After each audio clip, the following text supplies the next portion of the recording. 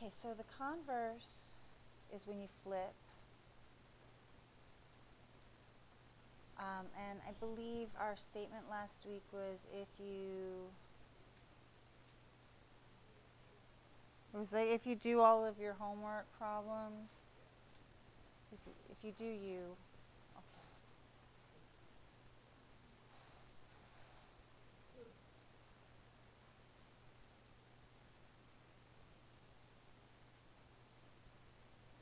Okay, so if you do all of the homework, you will get 100%. Okay, the converse flips that. So instead of being if you do all of the homework, we're going to flip that. And so it's going to be if you got 100%, or if you get a 100%, then you did all of the homework.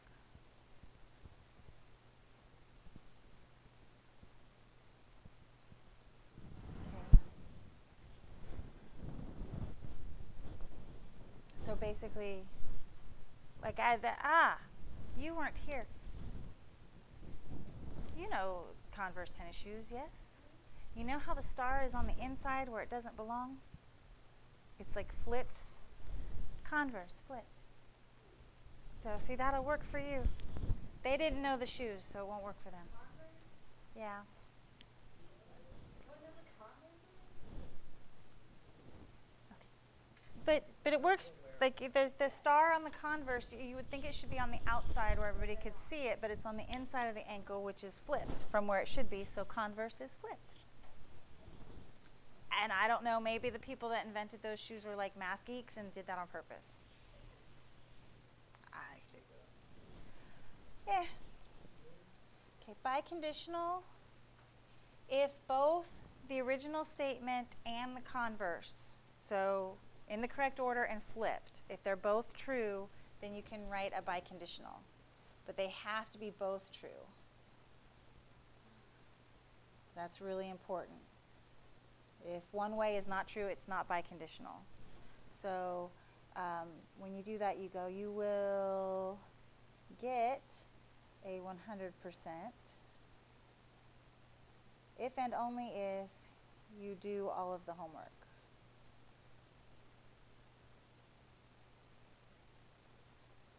Okay, and if and only if can be abbreviated with 2 F's, so you don't have to write it all out. If and only if. Every math person in the world will know what that means. Non-math people will go, really, you don't know how to spell if? But you'll know what you were talking about, so it doesn't matter. Okay. Inverse is negating.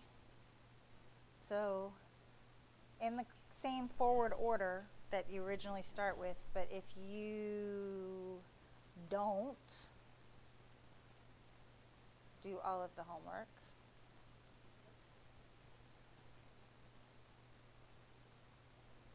then you won't get a 100. Okay, so converse is flip, inverse is negate, and then contrapositive is both. Inverse is both? No, inverse is negate.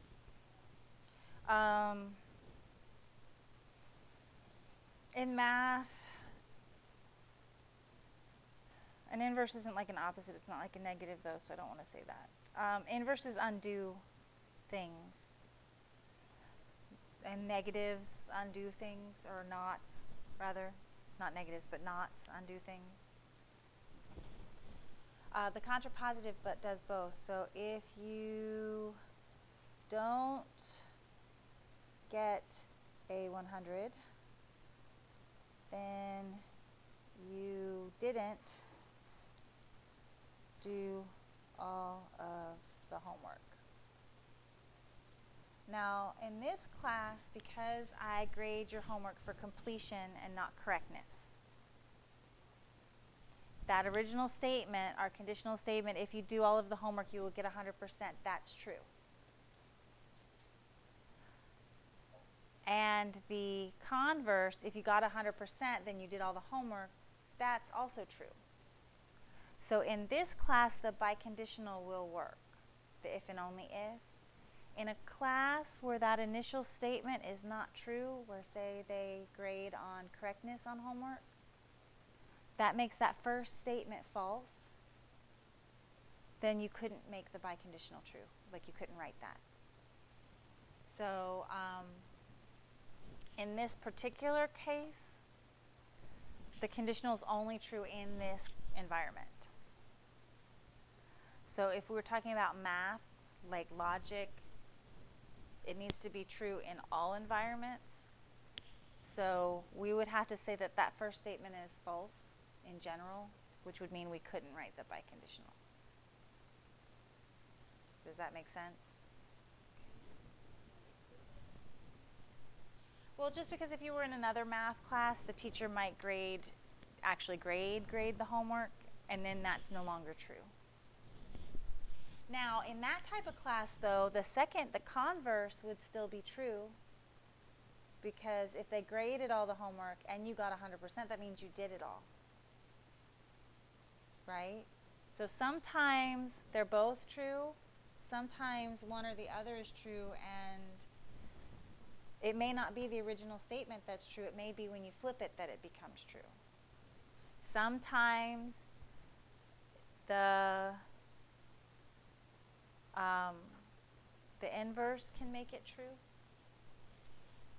And then there's no set rule for like if the conditional is true, then the converse is true or false. There's not a rule for that. The only rule there is if the conditional is true, the contrapositive is true. Those are the only two that will always match. And if the conditional is false, then the contrapositive is false. And remember, on Thursday, we had said the way you tell if it's false or not is if you can find a counterexample. So in this case, if you do all of the homework, you will get a 100%. Your counterexample would be a teacher that grades the homework, which would make that false. This is why conditional statements are the foundation of logic. Okay, and we're talking about formal logic. And as a matter of fact, you can actually take classes in college just on logic and creating logical arguments. And the basis for formal logic is a conditional statement. If this, then that. And if you talk about formal logic, there's something called a syllogism. That's the structure. And it's if this, then this. So that, then this. So that, then this. And it creates like this chain of events that get you to your conclusion. So that's basically what we do in math is we use formal logic. It may not look the same as formal logic in like a logic class because we're not writing these big paragraph things. We're mathematicians. We don't like to write that much. So we're like, oh, here, symbol this, and like, let's put it in a T-chart and make it smaller. But it's the same process. We're saying, okay, if this, then this. Okay, and then that means this. Okay, and then that means this. So it's all if this, then this. It's just the this on the first sentence becomes the if on the next. Like, and it creates a structure. So they are used daily by advertisers and politicians to draw the conclusions that they want you to draw. If you learn formal logic, you can almost never lose an argument because formal logic is, yeah, it's logic. And if you have logic then on your side, then it's really hard to people basically end up going, oh yeah, well, so they don't have any way to counter it. Okay, so here we have the statement, if Marina does all of her homework, then she will get an A in the class. Okay. The hypothesis is the if part. Okay, so you do need to be able to, if you do need to be able to recognize those. Now, you don't have to write it out like this. If you want, take the if part and write hypothesis or hype for hypothesis, and then the then part.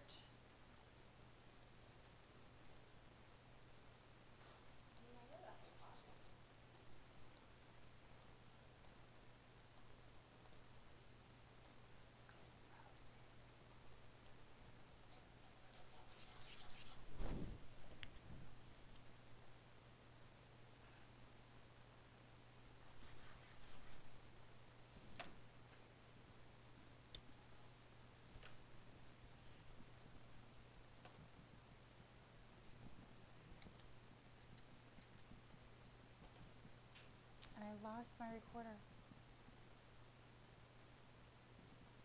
Did I? Maybe not. It's probably still recording.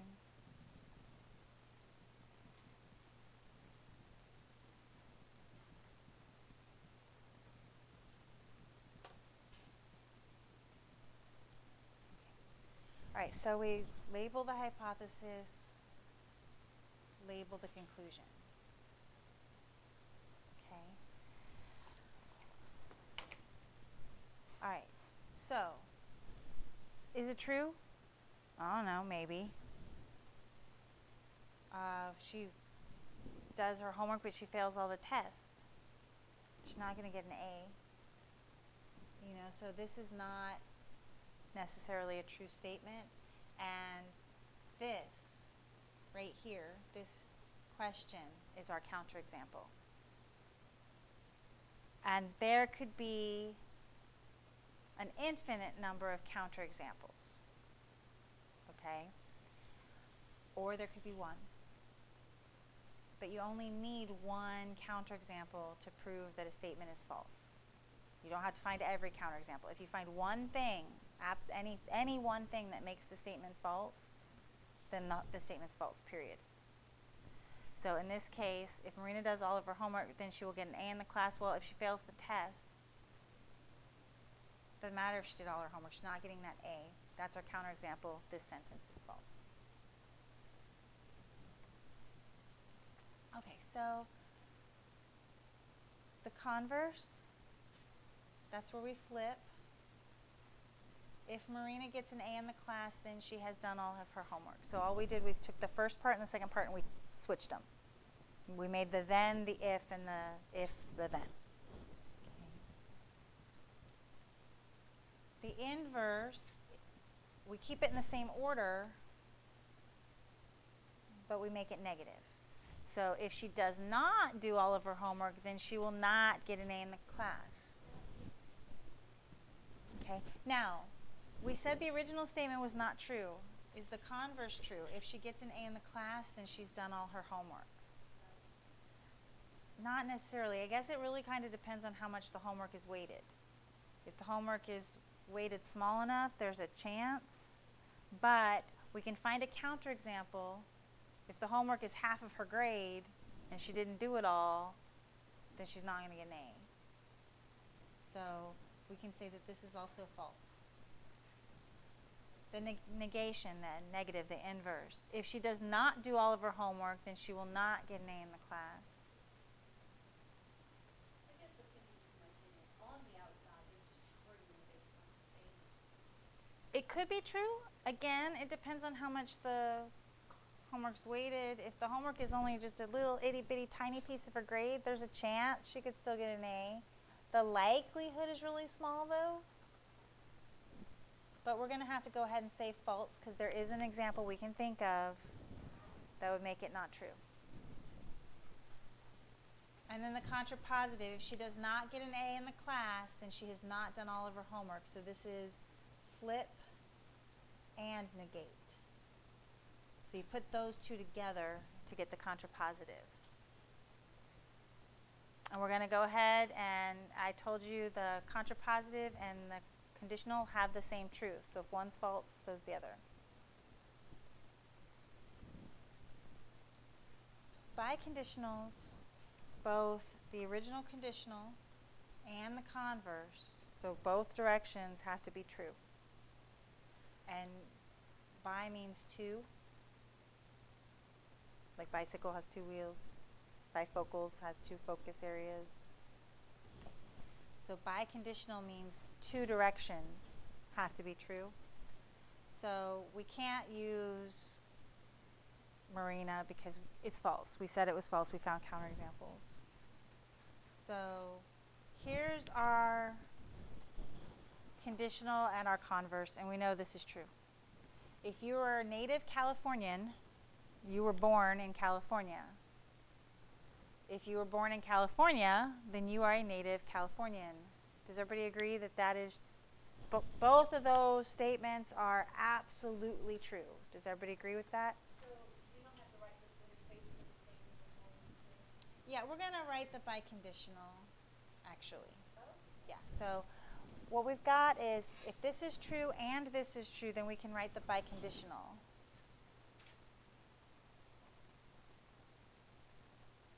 And the biconditional is you are a native Californian if and only if, again, you don't have to write that out, you can do that, you were born in California. Now on a biconditional, the direction as to which part has to come first and which part has to come second, it doesn't matter. So you just write it the way that sounds best. Like in this case, I wrote you're a native Californian if and only if you were born in California, because in my head that sounded better than you were born in California if and only if you're a native Californian. But they're both legitimate, they're both true. I just like the way this order sounded better. So the order doesn't matter on these.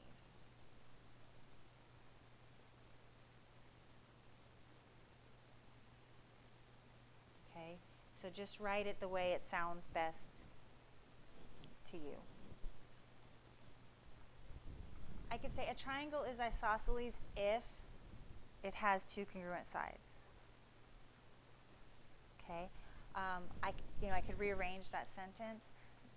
The if part, the two congruent sides, will still be the hypothesis. The part that comes after the if is always the hypothesis, even if it's the second part. So, having given you the answer, that's my hypothesis. It is isosceles is my conclusion. Okay. Try to write the converse, the inverse, and the contrapositive of these. You don't have to write the original. You can just write the converse is a flip. Inverse is a negate. And contrapositive is both. Converse, if Sheila is a dog, then she is a terrier. Okay. First statement, if she's a terrier, she's a dog. That's true. Terriers are dogs, right? But if she's a dog, does that mean she's a terrier? No, because there's like 50 bazillion other kind of dogs that she could be.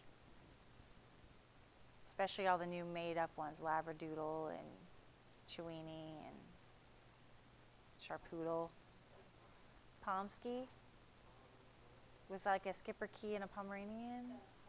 Husky, okay. I used to have a Chiweenie. Okay. No, do you know Chiweenie, Chihuahua, Dachshund, Chiweenie? Yeah, she was. Okay, inverse, negative. So if it is not raining, then Charlie does not carry.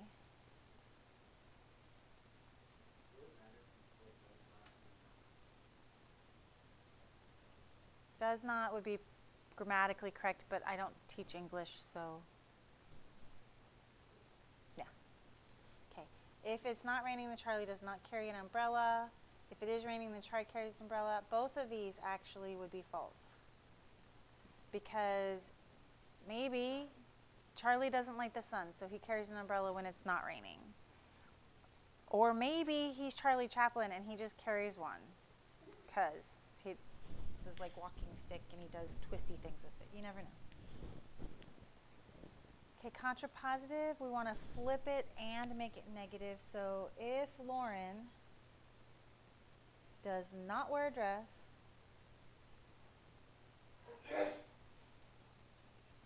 then she is not a girl.